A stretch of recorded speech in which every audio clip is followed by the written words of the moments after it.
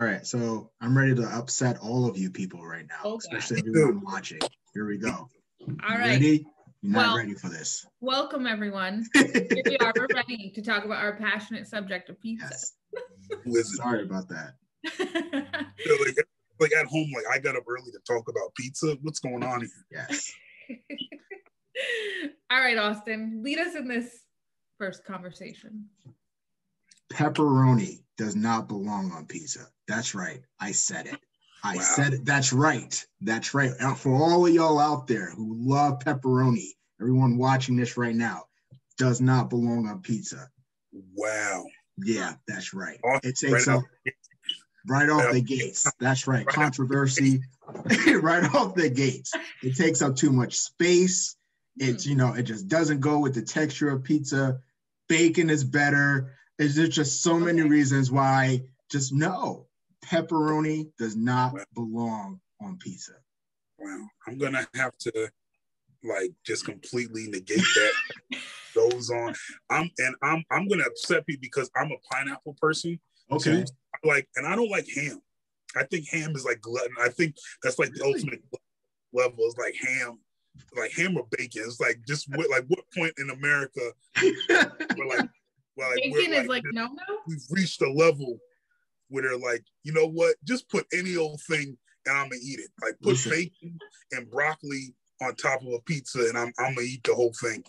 Broccoli doesn't belong there either. But you ain't taking my bacon from my pizza. Just no. Yeah, I'm not saying no. I didn't say it's wrong. I just said like that's like the perfect.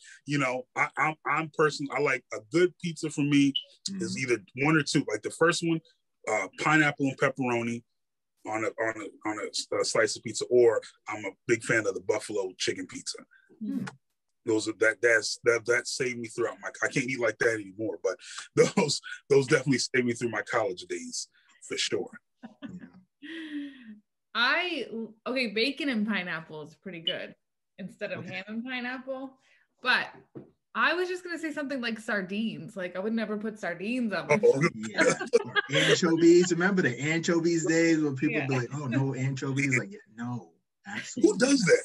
There's always like a person that's like, hey, like there's a group of like everybody that eats sardines, eat sardines in general, but eat sardines on a slice of pizza should know they're the odd person out.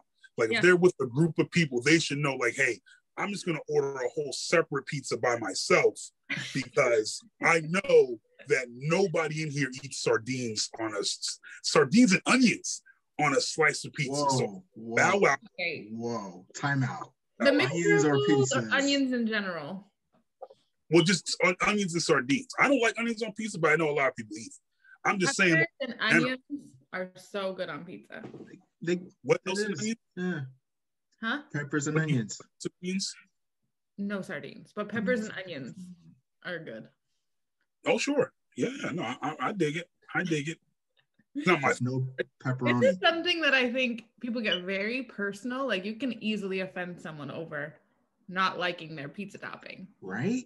Like I'm passionate about it, and I'm like, dude, like we cannot. Like this is over. Yeah, I'm straight out the gate. No pepperoni that's right. Right out the gate, offending everyone in this chat.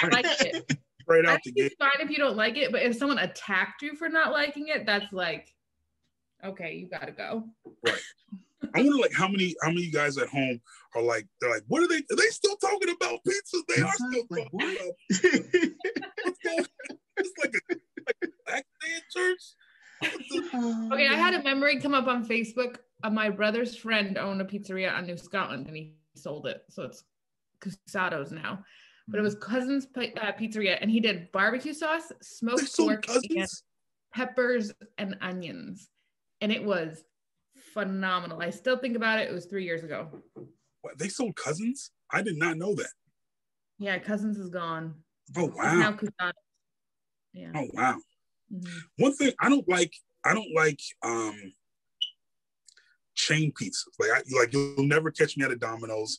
You'll never catch me at a Pizza Hut. You'll never catch me at definitely not a Papa John's anymore. But you'll never catch me at like ordering. Like I like mom and pop, like good down Italian pizzerias. Like those are the only places I order from when it comes to pizza. I think they make the best, have like, because they make it with love. That's it. But that's where I get my pizza from. Nice. I definitely hear all of that. Oh wait, we're switching up. I didn't even see that switch. We can keep going. Just go with it. Let's go with it. Domino's is good, people. I accept Domino's. Museums and zoos are open. Yeah. At 50% capacity. What is your favorite zoo or museum? I think I'm going to start controversial. Like, I'm going to go the whole Austin route and like start with the smoke. I don't dig. I used to like zoos, but I never really dug zoos. Like, even when I was a little kid, like we would go for field trips, or like my mom and dad would take us to go to the zoo, or we would like visit other places and go to zoos. But like I would like watch them, and I would just see like these sad animals. And, we went to the like Bronx Zoo one time, and everybody was so excited. And I went there, and they're like, oh, now we're gonna see the lion, and they show like this one skinny lion in the middle of like the zoo on a hot day, and was just sitting on this rock, and was just sitting there, and just like he just looked like he was just like this sad look, like, what have you done to me? Like, I'm like docked at by like soccer moms and field trip kids. I was the king of the jungle. Animals would bow out my way. I would walk, and my mane would catch the African breeze in the air. And now look, I'm in the middle of New York City. What have you done? Like, ever since I never dug them. Like, I would go and just like, oh, all right, let's go to the zoo. But I'm like, I don't enjoy zoos. Why you gotta hate on Madagascar, man? those are great movies, That's a lie. That's what it was. Madagascar, that's a lie that's perpetuating the zoo. Really? That's perpetuating the idea of the zoo. Listen, those penguins were fired, and I don't care what you say about those penguins. I like the zoo, like you said, the animals are sad, but also like the anticipation of going to the zoo feels exciting. And then you get there and you're like, no, now what do we do? I feel like you get there and then you're like, that smell, no, like it just hits you. It just kind of percolates in your nose and you're just like, like, oh, why? Why is this happening? What I really, I'm sorry, you were saying? No, go ahead, Austin. You know what I really do enjoy though? Aquariums. I, love aquariums, Yeah, I can see that. Yeah. They're pretty cool. Yeah. Like, what's the big one in New York City? I'm terrible. I'm forgetting my roots, and I don't care because I'm from Albany. Is there one in New York City? There is one in New York City. I know there's one in Boston. The Boston one is a letdown. Is it really? I just went in the fall, and it was like so small. I was expecting something huge. Mystic in Connecticut is good. Yeah. Okay, I know they have one like around here, like in Rotterdam. Yeah. Oh, Rotterdam, and it's pretty. I went to a zoo. I went to and they have like this boa constrictor, or like they were like, we have an anacondas, and it was like this like 20-foot long snake or 15-foot long snake, around like 15 to 20 feet long snake, but it was in a room that was like no bigger than your living room, and like that was his life. Oh wow! Like that he literally had enough room to like slither half his body from one end and then half his body maybe to the other end, and that was his life. And I was like, wow, this is just. And he just looked up, like he just like raised his head and looked at everybody, all these little kids just like, hey, look at that. And he just looked up and he just was like, what have I done? What have I done? I feel like the home now. Like, what are they talking about now? Zoos. Pizzas and zoos. No pepperonis. Zoos are no. Aquariums, yes. Bacon and aquariums. That's where it's at. All right. What's this one? Sunglasses. Oh, sunglasses. Fashion or function? Here we go. Both. I agree. Absolutely both. Now, I have not taken myself to the eye doctor to get my prescription sunglasses like I'm supposed to when I'm driving. Someone out there, please make sure I do that, soon, please. Just remind me. That would be great. Someone out there, thank you. Appreciate you just thinking of me in the future. But yeah, it's definitely both. It's like you have to find that feng shui, that balance between fashion and function. I feel like that's the best place to be, But I love the music videos where the dudes are wearing their sunglasses or people who are wearing their sunglasses in the middle of the what's the word I'm looking for? Middle of a club, 3 o'clock in the morning. We have a kid that's been coming into school every day wearing his sunglasses with a hood up and like all bundled up. And I was like, you look like one of those Muppets with the detective jacket and yeah, the sunglasses. He looks just like him. Got that. And I know people. I have like buddies of mine that like go like do that. Like I said, and it's an accessory to the club. Like they got the pants, the shirt, or the jacket, and like, oh wait, I gotta get the sunglasses. I'm like, it's 11 o'clock at night. Why do you need sunglasses? I don't understand. Even when I was young, I never understood. When I would watch the music videos, I'm like, that's like the dumbest thing. Like it's like that's like wearing a rain jacket indoors. Frustrating. Like it's very dark. Mm-hmm. What? You're hip, like you're blocking you're blocking your own sight. You're making yourself. Sorry, like I don't understand what that's about. Like then I was like, well, what movie or what thing made it cool? Like who's doing it? Like, I need my sunglasses. Gotta wear them. I need them. I'm like, no, you don't. You don't need them. You look ridiculous with them. And they're like, it's so cool, man. You got your shades on. Or people that wear shades in the place with the lights on. They're like, I need my shades. Like, why do you need shades? Like, what? What is my eyes are too pretty. That's my theory. Like, I got too pretty eyes. If you see my eyes, you're gonna be addicted. Like you're gonna addicted to them, and you're gonna want to see them. Like I gotta hide my eyes. That's my theory, I guess. I feel like if they don't look good, don't bother wearing them. But my new passion in sunglasses is I need to save my face from wrinkles, so I need to have sunglasses that I like so I can wear them. Okay. Hence what my wife says. She goes, you squint when you're driving. I'm like, yeah. Do what? And I'm like, I don't squint. I'm fine. I'm like, I'm good. I can see. What are you talking about? I'm not squinting. I'm good. Also, you got next time she calls you out, says I'm squinting because I'm paying more attention to the road. I'm thinking about you, baby. I'm thinking about your safety. Thinking about your safety. I'm squinting because I'm more focused on I'm focused, but now I'm more focused. More focused. It's like you ever get hit with those like, did you make that appointment yet? Like, no, come on. I didn't make that appointment yet. Come on. Why are you asking me about? Do me the favor. You can make the appointment.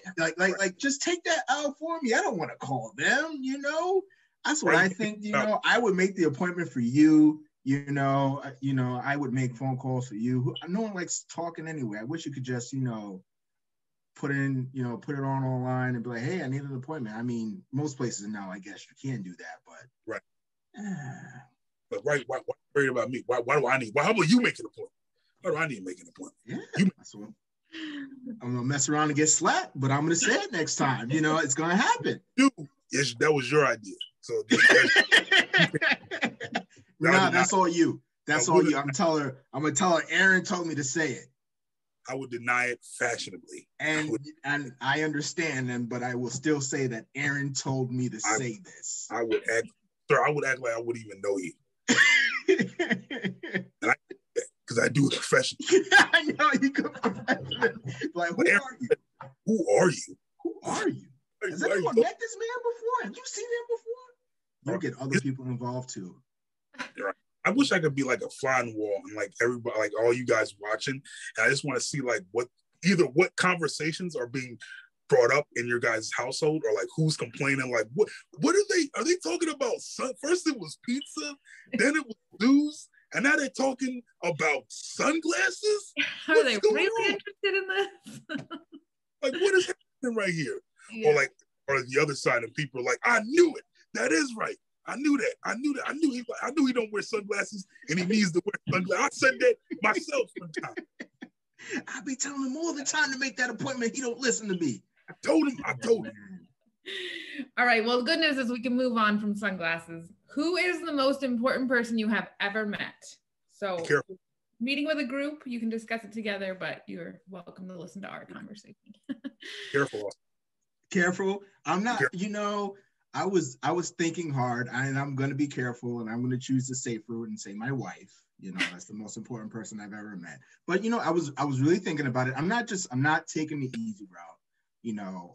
Be serious for a moment and say the impact she's had on my life has been nothing short of miraculous and God sent for me. Anyone who knows me knows that. She should make that appointment for you now that she heard that. Maybe she will make that appointment now. But she didn't always live up here, and people could actually tell by just my face. I had the neon sign on my face whenever she was in town, just by how I looked. It was it was night and day, and she still doesn't believe that it was in the night and day Austin when she was in town versus when she wasn't. So it's been amazing, most important person I've met. All right. Questions. These are really good. It's a pretty big shift here, right? John. That's a hard one. Questions. It's like Pete, sunglasses. Who's the most important person in your life that you ever met, and why? Is it in your life? In your life? Yeah, I didn't think the question that way. I think. No. It's more important person that you have ever met. Well, I'm guessing in your life. Because I feel like that's assuming. Like that. It was more like the most important person in the world. Jeez, wow, that's pretty. Okay, this is what I was thinking. I had two. One, I met Derek Jeter, so that was obviously the most important person. Okay. And then two, I lived in Taiwan and I met the Prime Minister of Taiwan. So that's how I took the question. I met Ice Cube when I was like 5, and I feel like that tops all of those. But I could be wrong. I'm not saying he's bigger than the Prime Minister of Taiwan. But in my head, when I was 5 years old, and my dad goes, "You know who that is?" He goes, "You know who that is?" I'm like, "Cube? That's not Cube. No way. Get out of town. That's Cube." And my father was so embarrassed. Yeah. Jeez. I'm gonna go people because they're obviously your family and your loved ones. I had dinner with James Earl Jones. Oh, so not this one again. Not this story. Here, one up in all of us. I've actually been in one of these conversations and we talked about this. I hate this. This guy one ups everyone with this story. No, you know what? Go ahead. You tell the James Earl Jones story. You met Ice Cube. That's pretty, man. You met Ice Cube. And you were 5. He was. That's a lot. If I met Ice Cube at 5, I would have been like, so no, you're not Barney. Why would I give it? Like, why would I care who you are? No, it was he came to the Troy Music Hall, and my teacher knew the director or somebody that worked there at the time, and they got me free. I got free tickets, and then when I got the free tickets, they asked me, I'd like put on my charm. I was like a teenager too, so I looked like this, but just with not a lot of hair. And I was like, I really would like to meet him. And they're like, oh yeah, sure. And he was like eating a tuna fish sandwich, and he like cut it in half, and he gave me. We had like a deep voice, so he was like, oh, you sound like me. Way better than going to a restaurant. He split his sandwich with you. That's awesome. But I ate tuna fish, but I ate that sandwich. I hate tuna fish though, but I was like, you ate that one. But no, we had like a really good conversation about, like, I was asking, about all the things. I didn't ask him anything about Star Wars. Everybody's like, did you ask him about Star Wars? I'm like, no. We talked about like, this like theater work and what is he doing now, and just like, he gave me advice and whatnot. It was like a good conversation, and that's something that I think I will always hold on to. Wow, that's cool.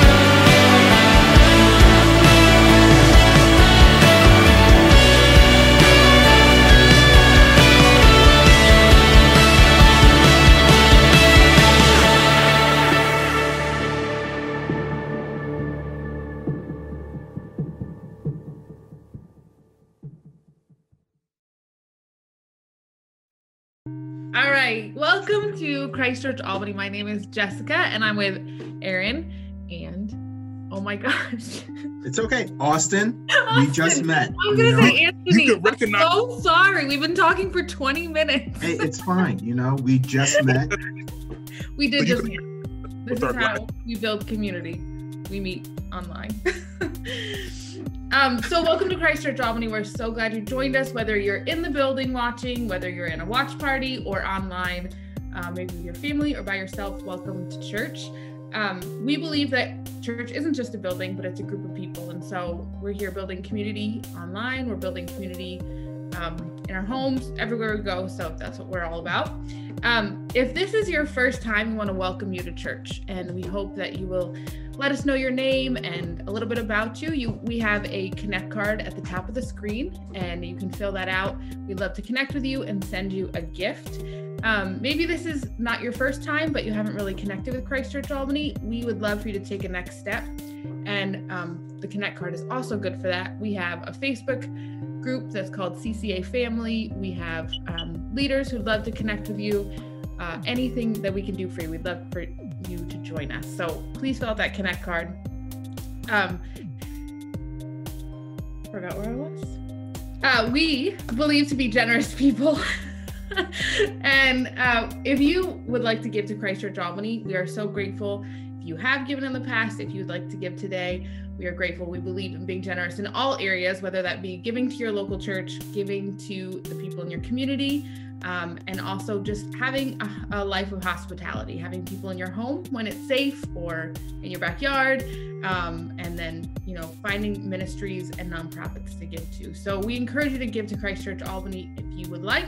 There is a button at the top that says give, or you can mail checks, and I believe an address will be posted in the chat if you'd like to do that. So before we go into worship, we want to spend some time praying together. We're a praying church. We believe that God hears our prayers and meets us when we spend time talking to him. And I'm sure many of you have seen in the news what's going on in India with COVID. It's gotten really bad there. They're losing people quite quickly. And so we want to pray. We join and partner with Vision Trust in Albany, not in Albany, in India. And we have heard from them that they are in need of resources. They need our prayers and wisdom on how to help people that are very sick and losing family members. I read an email that they've lost some younger pastors to COVID. And so figuring all that out. So we want to spend some time praying for the people of India. Austin, if you would pray for those that have lost loved ones. Aaron, if you'd pray for those on the front lines, helping the sick and working to get vaccines out.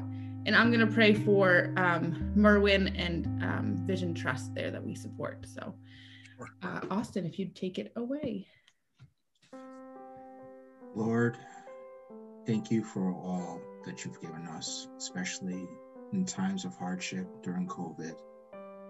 I ask that you look after the people who have passed away and their loved ones. Death is never easy. It has not been easy here. It has not been easy anywhere in the world. Things are particularly dismal right now in India with how things are just unfolding, the way that it's unfolding. So much loss, people, I can't even imagine feeling what they're feeling. I ask that you give them space to breathe. I ask that you give them shields to get through this. I ask that you show them whatever grace that you have within you, because you do have it within you, to allow them to get through all of this. In your name I pray, amen. Dear Heavenly Father, thank you so much for waking us all up and bringing us here today. I ask that you continue to bless all the supporters and volunteers and medical staff and all those who are providing services and needs to the people in India and are helping to distribute medicine and other medical needs that the people need over there. I ask that you bless their hearts and their bodies. I ask that you keep them safe within your grace and within your love. I ask that you bless their hands as they make work, and your work as they continue to help and support the people in India. I know it's not an easy task, and I know it can be a very, very stressful and a jarring task to provide all that help. But I ask that you just be with those supporters, those frontline workers, those medical workers, those volunteers. I ask that you be in those hearts and minds of those people, and you stay within them and continue to support and love them and share your grace with them, and know that they are not alone, that we hear those who can't be over there, those who are here are continuing to pray for them, to support them, to help support their families that are here while they're over there helping them from all over the world. I ask that you just continue to show your grace in us as we as a people unite together during this time of crisis. Amen. God, I thank you for Merwin and all the people that work with Vision Trust India. Lord, I thank you for the children that are supported through that ministry. God, I pray for wisdom and, Lord, the resources that they need to help everyone that they reach there in India. God, I pray for an abundance, Lord, to meet all of their needs, God, as they ask you for what they need, Lord, that they would immediately see those needs met. God, I pray for divine appointments.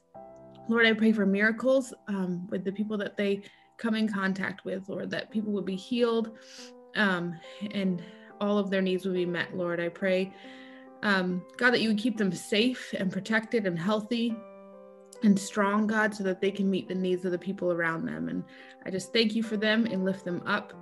We encourage them even from here, God, that we believe in them, Lord, and we're with them. In Jesus' name, amen. Amen. Amen.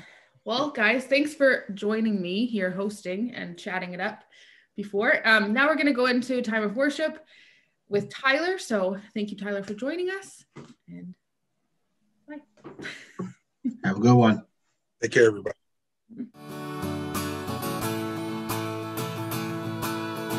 We ask you to join us and celebrate the goodness of Jesus. On the clouds, kings and kingdoms will bow down, and every chain will break, as broken hearts declare his praise. Who can stop the Lord Almighty? Our God is the Lion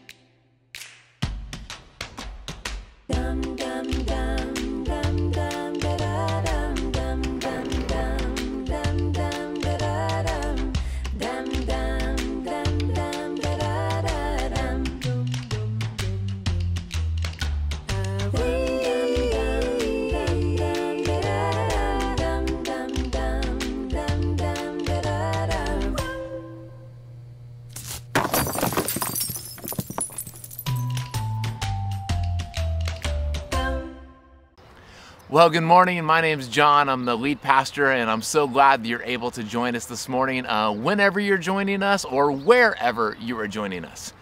So, do you remember elementary school? I don't know about you, but elementary school was one of the first times I learned lots of things, but it was one of the first times that I learned that there's a real pecking order in life. That there's some kids that get really great grades, and some kids that don't get as good at grades. There's some kids that are really fast and strong, and some kids that are a little bit slower and less coordinated. There's some kids that have really fancy name brand clothes, and there's some kids that don't have as fancy of clothes. There's some kids that are considered to be really cute or pretty, and some that are considered to be not as cute and pretty. And so as a kid, I mean, you do whatever you can to be able to try to get to that top ladder. You want to be at the top echelon, you want to be at the top of the pecking order because you believe that if you were to get there, then that would make you happy. And as adults, it just kind of continues, doesn't it? Because I mean, there's some adults that have really big, fancy houses and some that have smaller, simpler houses. There's some people that have big, important jobs with great big paychecks, and there's others with, meager jobs with meager paychecks. There's some people that have kids that behave really, really well in seemingly every scenario, and there's others who have kids that seem like they're always just running around and chaotic. There's some people who have social media followings that, they can post anything, it seems like. I mean, they put any picture out there, and they're just getting all kinds of likes and all kinds of hearts. And other people, well, we post things, and it just seems like we're not getting any likes, and we're not getting any hearts. There's a writer and author I like named Andy Stanley, and he talks about we all live in what he calls the land of that we all want to be faster, and we want to be taller, we want to be more successful and intellectual and more hair and we believe that if we were able to get those things, then that would make us happy. That would be the key to success. And so many of us work our whole lives trying to achieve those things, trying to get to that relationship status, try to get to that, job place, that education place, that level of attractiveness. And we believe that if we ever got there, then that would be the secret of happiness. And we just keep working and working and working, and it's exhausting and it's tiring. And what I have found is that many times I don't always feel like I'm there at all. And so instead, I want to be there, and so it forces me to do some things that I'm not all that proud of. First of all, it can cause me to be pretty just kind of braggadocious, because there's some things in my life that I am proud of. And so I want to make sure that everyone knows those things, because if everyone knows those things, then maybe they'll think that I'm really great and important, and that I should be, at the top of the pecking order. A couple weeks ago, we had an area in the back of our yard that was a garden, and it was terrible. We're not very good gardeners at all. And so we decided we were going to make it into a sandbox for our kids. And so we worked all day long Saturday to turn it from a garden into a sandbox. And as a part of that, we got 2 tons of sand delivered that we had to move into the sandbox. And I told lots of people that story because they'd ask me, hey, what'd you do over the weekend? And that's what I would tell them about. Let me tell you, every time I told that story, I emphasize the idea that we had 2 tons of sand delivered, and I had to wheelbarrow all that sand, and I had to shovel all that sand, because I wanted people to think that I'm strong, that I work hard, that I do big things in the name of my kids. Because if that's what they saw about me, then maybe they would think that, maybe I'm, one of those top tier cool kids on the playground. Or sometimes what it can do is it can make me want to lie, or at least embellish the truth. It's interesting, as a pastor, there's a joke that goes along with preachers sometimes, where people will call it preacher math. That if you get a bunch of preachers together and you ask them, hey, how big is your church? You know, how many people did you have at church on Sunday morning? How many people came to this event? There's a tendency among preachers to try to inflate the number a little bit, to maybe round the number up, to make it seem like it's a little bit bigger than what it really was.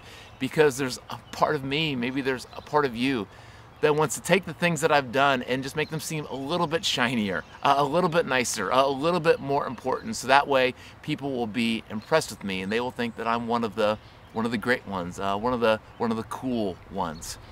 Or sometimes what it can make me do is it makes me hide. It makes me take the things that I don't want other people to see and make sure that nobody sees them. My faults, my failures, the things that I don't like about myself. I try to make sure that I just always show my strengths and not show my weaknesses. This past week, I was looking back at some of my social media pictures that I've posted, and it's amazing. I mean, there's so many pictures that I've posted, maybe you're the same way, where, you know, for that picture I posted, there was another like 10, 15 that we also took that didn't make the cut. You know, someone wasn't looking quite right, you know, the smile wasn't quite right, or and then, you know, even the picture that we did post, we cropped it and we filtered it. And then I know the story behind a lot of the pictures that we've taken. And there's numerous pictures on our Facebook where, you know, it's a holiday or it's a vacation. And I can tell you what happened right before that picture or right after. You know, Ashley and I were, you know, arguing with each other, or our kids were crazy, or we were, you know, yelling, and the whole world was chaotic. But somehow we were able to rally, and that picture at least looked good. And that's what we showed the world. And there's no way we would ever tell people about that argument or whatever else that happened right before there. Or maybe the worst thing that I can do is that I can try to make myself feel better by comparing myself to the people around me. And it's interesting, I can do it really both ways. So when it comes to something like possessions, I can look at the vehicle I drive, and if I see someone who's driving a vehicle that doesn't seem as nice as mine, then I can think, you know, oh, you know, I must be better somehow because look at the nice vehicle that I get to drive, you know, compared to yours. But then I see someone who has a much better car than mine, and I think, oh, you just must be, you know, all image obsessed, and you must be greedy, you know, and so I'm better than you because I'm not obsessed with that kind of stuff. And I can so easily make up a scenario about other people that brings them down so that it makes me feel better about myself, because I believe that if I can feel better about myself, if I can be somehow one of the cool kids on the playground, then that is the secret to happiness, to be cool, to be important, to be good looking, to be funny, to be athletic, to be that person that I feel like I want to be, and I want to make sure that everyone else knows. And how about you? Can you relate to any of those? Do you ever have the tendency to brag about yourself and to make sure that other people know how great you are? Do you ever have the tendency to exaggerate the truth a little bit? Do you ever hide the things that you want to make sure that no one else sees? Or do you ever compare yourself to other people? And as followers of Jesus, or maybe people that are considering becoming followers of Jesus, we believe that there is a way better way to live.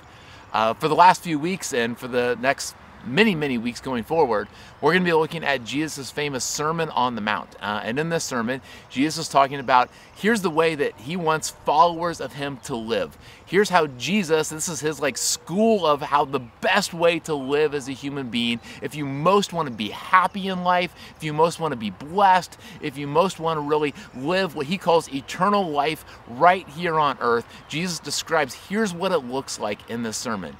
But the interesting thing, as we've talked about for the last few weeks, is it's many times a very counterintuitive, very countercultural, very upside down way to live. And today we're talking about that Jesus says that the secret of happiness, instead of trying to be the coolest kid on the playground, instead of trying to impress everybody, that the way to happiness, the way to a blessed life, he says, is to be meek. Jesus says that blessed are the meek, because the meek will inherit the earth. And do you know what the meek are? The meek are the lowly. The meek are the humble. The meek are people that don't feel the need to brag about themselves to everybody else. Meek are people that don't exaggerate the truth. Meek are people that, instead of hiding the things about themselves, they are actually incredibly vulnerable and open with their failures and their faults and their doubts. And meek are people that don't compare themselves to other people, but instead encourage other people. We've been reading a book with our elder team, myself and the elders, called The Emotionally Healthy Church. Some of you have maybe been a part of our class, Emotionally Healthy Spirituality or Emotionally Healthy Relationships. If you haven't, then maybe you could take those in the future. We just love these courses. We think that they just give such good tips and tricks about how to live this Jesus upside down way of living. And we're reading this book about how we can really lead this as leaders and how we can really embody this as a whole church. And in a chapter, he talks about the idea of being vulnerable, of being meek.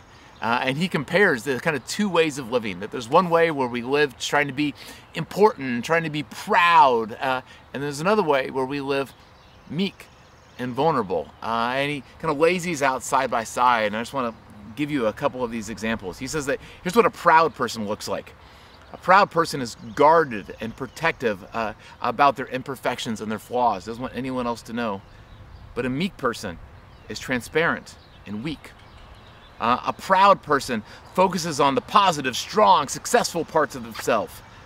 But the meek person is aware of their weak, needy, limited parts of who they are, and they freely admit failure. People that are proud are highly offendable and defensive. But people that are meek are approachable and are open to input. Is there anything that you see in me that I need to fix? I want to know. People that are proud naturally focus first on the flaws and mistakes and the sins of others. But people that are meek are aware of their own brokenness. They have compassion and they are slow to judge others. People that are proud give their opinion a lot, even when they're not asked. But people that are broken are slow to speak and quick to listen. People that are proud don't get close to other people. They often don't have a lot of close friends. But people that are meek are open and soft and curious about other people. People that are proud keep people from really getting to see what is going on the inside. But people that are meek delight in showing vulnerability and weakness so that Christ's power may be seen. It says people that are proud like to control most situations. But people that are meek can trust other people. People that are proud have to be right in order to feel strong and good. But people that are meek understand that it's okay to say, I was wrong and I'm sorry. People that are proud often blame others. But people that are meek take responsibility for themselves. People that are proud hold grudges and rarely ask for forgiveness. But people that are meek don't hold other people in debt and are able to ask others for forgiveness as needed. People that are meek are often offended and write people off.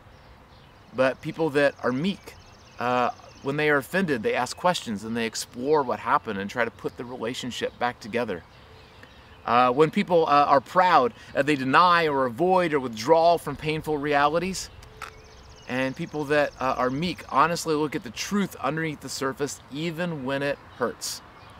People that are proud have the right to prove that I am right when they are wronged.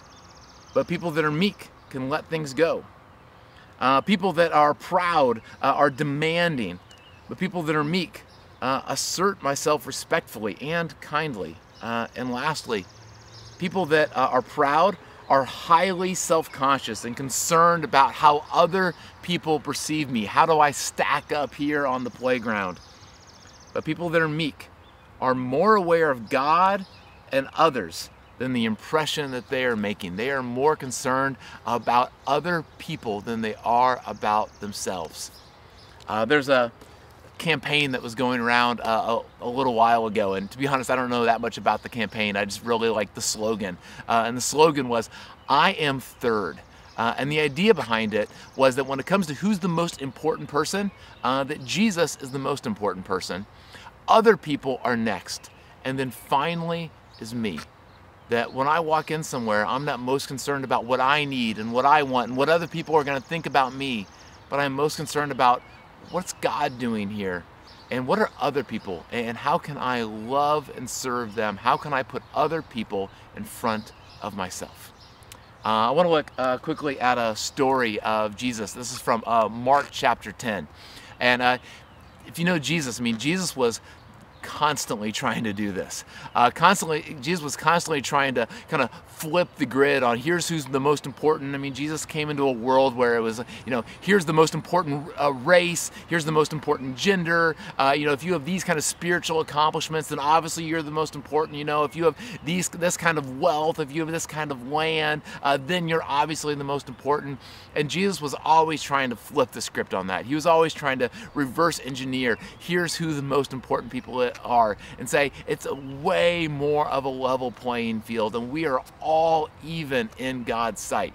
And in Mark chapter 10, Jesus has a couple great examples of this. There's a time where they brought some kids to Jesus, and Jesus' disciples were like, whoa, like Jesus doesn't have time to be spending time with little kids. I mean, he needs to spend time with big, important people. You know, do you know who Jesus is? And Jesus is like, no. Kids are exactly who I want to spend time with. And then there's a guy who's it's called a rich young ruler. So he's a ruler and he's rich, and just like everybody's like, wow, obviously this is the kind of guy that Jesus is going to want as his follower. But Jesus tells the guy, actually, you need to give away everything you have, because it's going to be way easier for you to follow me if you give away all your riches. Your money, all your riches, all the things that you think are making you important will actually get in the way of you becoming a total follower of me. And Jesus' disciples are, and all of his followers were listening to all these things that Jesus says, and like maybe many of us, I think a lot of them were like, okay, yeah, that sounds nice. Yeah, I like that idea. Yeah, kids are important. You know, yeah, maybe being rich isn't all, you know, all that. And you know, we should love people, and we should be generous, and we shouldn't strive to always be the most important person around. And that all sounds good. But I think there's another part of them, like there's a part of us that's like, okay, I want to do all that Jesus stuff, but I still really believe those lessons I learned on the playground. I still really believe that like the secret to happiness is like attractiveness and money and stuff and power and job, and that I want all that stuff, and if I can fit Jesus into that, then that will be good too.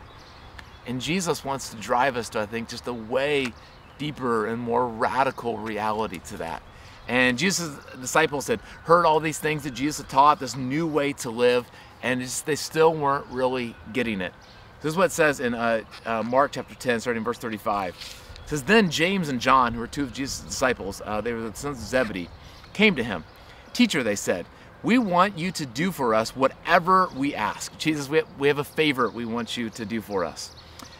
Jesus said, what do you want me to do for you? He asked. And they replied, let one of us sit at your right and the other at your left in your glory. Hey, Jesus, we got this idea that you're going to be a king, you're going to be a Messiah, and you're going to have some sort of a kingdom. We don't know exactly what that's going to look like, but somehow it's going to be important, it's going to be powerful, and whatever that is, hey, could we like have the two most powerful positions? Like, yeah, you're going to be in charge, but like, can we be like, you know, number 1 and 2 in charge of everything else? And I don't know about you, but like, I've said that kind of a prayer before of, hey, Jesus, like, hey, can you do me a favor? Here's what I want. Like, I want you to make me great. I want you to make me powerful. Hey, is there a way that you could really just make me, can you make this sermon really good and really funny, and that way people will like me and they'll think I'm smart? Is there a way that when people see me out in public, that they will think that, man, that guy's really respectable and that guy's a great dad? Hey, is there a way that you can somehow give me enough money so that I can do all these projects around my house? Is there a way that you can help me get this promotion? Is there a way that somehow you can make me great in what I've determined to be great? And Jesus says, hey, I do want to make you great, and I do want you to be happy. But then Jesus is going to lay out a different way of what that looks like. It says, when the 10 heard about this, they became indignant with James and John. They were so mad that James and John would have the audacity to ask this question, hey, is there a way that we can be the greatest? And I think what made them so mad is not that James and John asked it, but that James and John asked it first, because they all wanted to be the greatest. But Jesus called them together and said, you know that those who are regarded as rulers of the Gentiles lord it over them, and their high officials exercise authority over them. You know how it works on the playground. People are always trying to work to be the best. People are always trying to work to be the greatest. And if you become the cool kid, if you become the most important, then you want to make sure that everyone else knows that you are better than them. And Jesus says, but not so with you. I want you to live different. I want you to live in this new upside down kingdom. And here's how. He says, instead, whoever wants to become great among you must become your servant. And whoever wants to be first must be slave of all. For even the Son of Man did not come to be served, but to serve, and to give his life as a ransom for many. Jesus says, here's the way that I want, if you want to be great, here's the way. It's not trying to become better and better and better, but it's trying to become more of a servant, more of a servant, more of a servant. It's walking into a room and instead of saying, all right, how can I make sure that everyone in this room likes me, thinks I'm great? How can I walk into a room and how can I meet the needs? How can I serve the other people that are here? How can I become meek?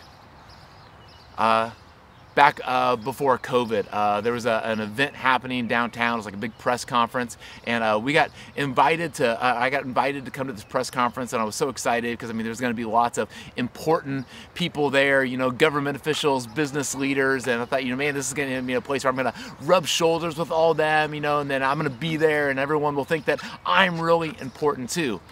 And then they said, they clarified. They said, hey, we want you to come and like, hey, we heard that you as a church you have a popcorn machine. Would you be willing to come and make popcorn for us? And I was like, that's not what I want to do. I want to come and like be on stage. I want to talk. I want to be one of the important people. Like I felt in that moment like, yeah, I'm too good to be in the background making popcorn. And sometimes in our families and our business, in church, in our communities, we get asked to do things that we feel like, yeah, I want to do the thing that's going to really make me look great. But is there a way that we can intentionally ask to do the things that are the humble, the meek, the servant thing? Another place this comes in is just in my family. Just about every Sunday we have some sort of a conversation about, hey, what does the weekend look like? And everyone will give their schedules, you know, and I have my schedule and my things I want to get done, and my wife has hers, and my son has his, and my daughter has hers, and we all kind of lay it out. And my tendency is to think, okay, we all have our stuff going on, but like, I mean, come on, like, obviously mine is the most important. Like, obviously, you know, the things I got to get done this week are if all you guys get your stuff done, that's great too, and I'll try to help when I can, but like, hey, the most important is that I get my things done. And maybe what I need to do is, instead of saying, hey, how can I get my things done first? How can I make sure that other people's things get done? How can I make sure that maybe someone else is getting their needs met before mine? How can we become meek? How can we become servants? And for you, what I would love for you to do is to think through the places that you go in your week. Your home, how can you serve? How can you be meek? How can you forgive? How can you find ways to be lowly, not, you know, the most important in your house this week? In your office, you know, instead of, you know, sitting there thinking, you know, hey, I hope my idea comes across, and I hope, you know, your boss really likes my thing. I hope, you know, I get a raise. I hope I get a compliment. How can you really go out of your way to make sure that someone else gets a compliment? You know, to really push someone else's success instead of yours. When it comes to your friendships, when it comes to the people that you walk by this week, or the people that you regularly think like, all right, here's the people that are really important that I want to make sure that I impress, and here's the people that's like, yeah, I walk past that person every day, but like, I mean, they don't matter. They're not an important person. How can you lift up someone else? Are the people that you compare yourselves to? How can you find ways to encourage and support and love them? Because Jesus says the more we lean into that is the secret to being blessed and to being happy. And as always, Jesus models that. Jesus models that with his own life. I mean, he came from the splendor of heaven to live here on earth as a servant, to live a very meager existence, to often be homeless, to often be oppressed, and to eventually be killed on a cross. And he did that because he wanted to live a meek, humble, servant life. He said that even the Son of God didn't come to be served, but to serve. And he did that because I believe that he was living the best eternal life possible, and he wants us to follow in his footsteps. So as we take communion today, let's take some time to remember Jesus and his love and to follow in that servant lifestyle. Let's take the bread together. Let's take the juice. Let's pray. Jesus, thank you for the chance we have to be able to follow you and to serve you. Help us to be meek. Help us not to always just work to be the most impressive, to be the most braggadocious, to make other people be amazed by our accomplishments, and to hide the things that we don't want other people to see. But help us to live this different way, where we freely admit, here's the ways in which I've blown it. Here's the parts about me that I don't like as much. To brag about other people, and to not compare ourselves, but instead to encourage and serve and lift other people up. And help us to do this in your name. Amen. Love you guys. We'll see you next week. Thanks for joining us for church today. We are so glad that you came. We hope you found it helpful to join in on the chat, focus on God, and spend time learning together. We believe that church is not just a building, and it's certainly not just a Sunday thing. We want to become more like Jesus every day. And there are a couple things that we can do to help us grow in that journey with Jesus. One being our Next Steps email. If you are already on our email list, you'll be receiving that shortly. If not, it will be posted on the Facebook page in just a little bit. This email has steps for questions to ask yourself and others, as well as prayers to pray throughout the week and activities. It's a great tool to continue that journey of what we've already been talking about this week. Another thing that you can do, our leaders would love to know how we can help you take whatever next step you're ready for. You can fill out the Connect card, which is at the top of the screen at any time, and let us know any questions, prayer requests, anything we can help you with. We would love to come alongside you in that. Also, like I said, church is not just a building. It's a community of people, and we want to be here for each other. So if anything comes up in your week, please let us know. Do not hesitate to connect with us. We would love to hear from you, pray with you, and help in whatever way we can. So we hope to see you next week. Join us at 10:30 for our service. If you want to get on a little bit earlier, at 10:10 we'll have a chat going with some fun questions to get to know each other, and we hope to see you there. Have a great week.